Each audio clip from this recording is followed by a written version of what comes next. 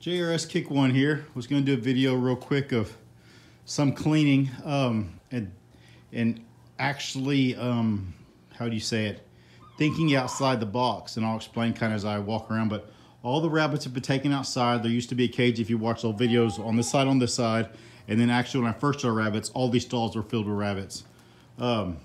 They've all been moved outside. The catch-22 of that is it does get colder outside, and I'll show you some litters that were born night before last, and it got down to about 28 degrees. And tonight and tomorrow night I have some due, and it's going to get down to 16 and 17. So we'll see how they do. I've had them be fine, and if they're good mamas, all the way down to about 10 degrees is the coldest I've had them.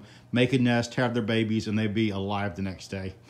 But on this, I've had this barn since I moved here 7 years ago, and the sheep don't have a shelter. And in my mind, for the longest time, it's one of those things that if it's right in front of you, if it's always been that way, you'd think that that's how it should be. And so when I moved here, these are all horse barns, so I just used them for rabbits. And then if I had a ewe that was in trouble, I would bring her in one of these stalls for 24 hours, make sure she was fine with her baby. But the sheep are outside, and they have one shelter I'll show you when I go around the corner that's about a 12 by 15. Just not quite big enough for all of them, and it is still out in the elements.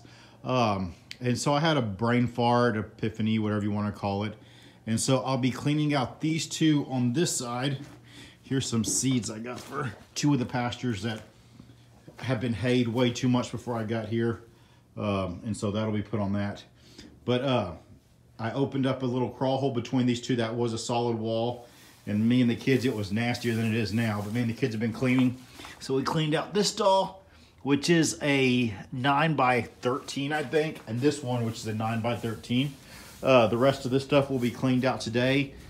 The main purpose will be for the sheep. I'm going to put a hole in the wall right here with the door. And that way during bad weather, and sheep are used to being outside. So I'm not saying you have to have shelter, and I'll never say that. Sheep are raised and born and everything out in the elements. But like, I think this Wednesday or Thursday coming up is supposed to be 33 degrees and just storming and raining for like 24 hours straight. And that's just rough on any animal. And I have a bunch of lambs like you saw in the last video. And so it would just be nice for me and them if they had a better place to come into. And the other thing is I have not utilized this building the way I should have to begin with. And so it's kind of kicking myself. We're cleaning this out today. It's going to all the fruit trees. This is mainly rabbit litter, old rabbit litter. So all the fruit trees are getting a load dumped at their base. And it, boy, you want to talk about good stuff. Rabbit manure around bases of fruit trees, it makes them grow so quick.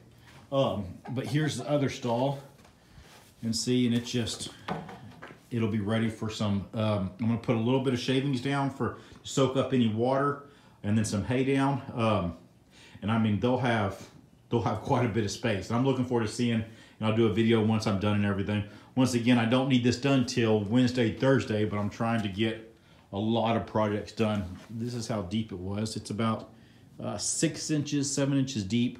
And the other thing, guys, is I'm working a full-time job, so I have to get 54 hours a week for where I'm working. That's how many manager has to have.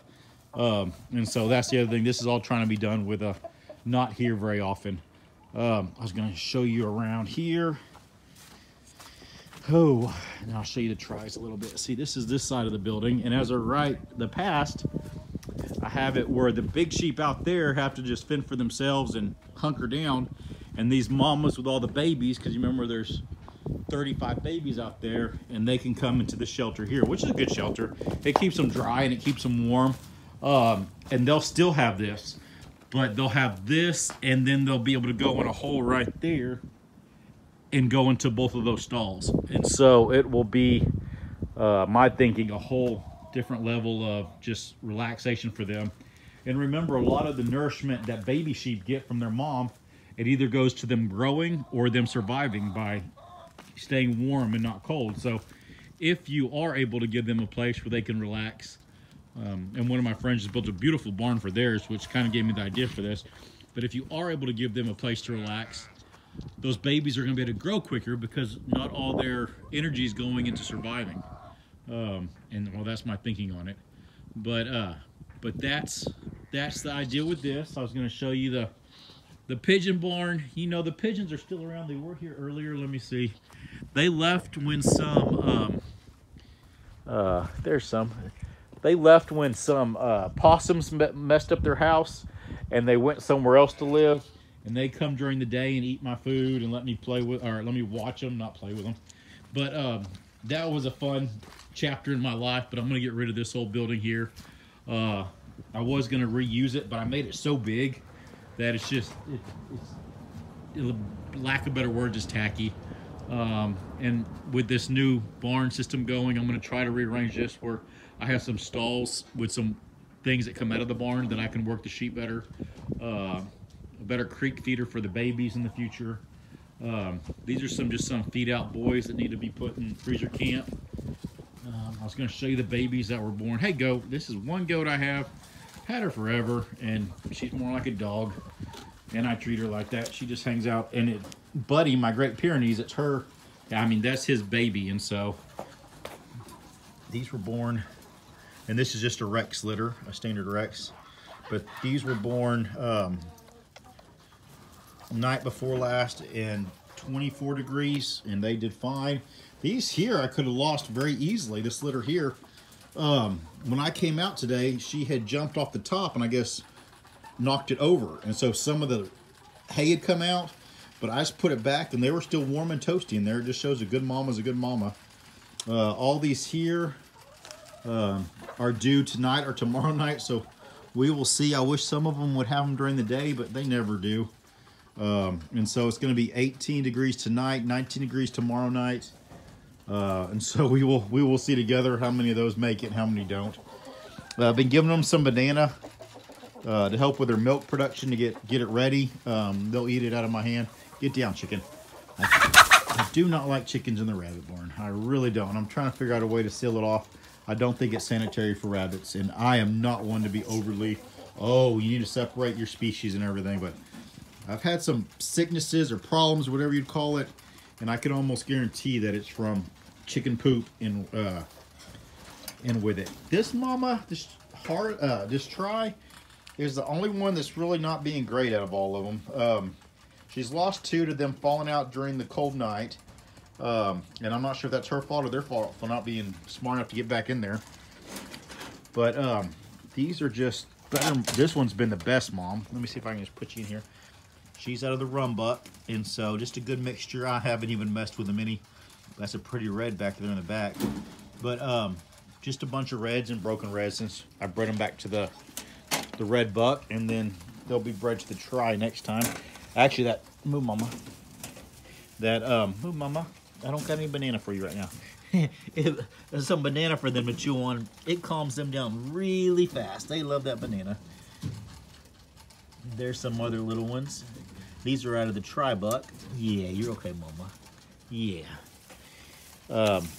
But now, this one will be bred back to my young Harley buck, which I'll go show you him because I haven't showed you him. And this one's about to have babies out of the young Harley buck. Let's go look at him. I do not like Harley as much as I like Tri. She's going to get a box day after tomorrow, and that's a good looking Tri. And then the Magpie skipped on me, good for nothing. So she got bred back. But this is a young Harley buck. And he's about 6 months old. Yeah. And so I bred him to the back, black and white. Yeah. Oh, I'm sorry, guys. I bred him back to the black and white, and I'm going to breed him to the Charlie and see what that throws. But some of y'all's comments said that him back to that Charlie should make some pretty babies. So we will see if y'all are right. All right, guys, I'm going to let y'all go. So this is now, for time and purposes, the rabbit barn. Oh, I put up these walls since last time I talked to y'all. I need to finish up the top. It's going to be something temporary at the top. That way in the summer I can open it back up. So in the summer that one will be open. Try not to make y'all sick. And this will be open. The trees on this side do really good in the summer of shading this whole side over here. So it's like a natural barrier. And I may plant something on the other side. And then I'm also working on a rain catch system for this side. That it'd be an automatic water system with rainwater. But right now I'm working on the barn and getting those sheep somewhere nice. And I will talk to y'all later.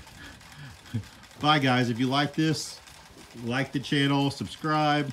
I just like saying that because I watch other channels and that's what they always say. Anywho, y'all have a wonderful day. Bye-bye.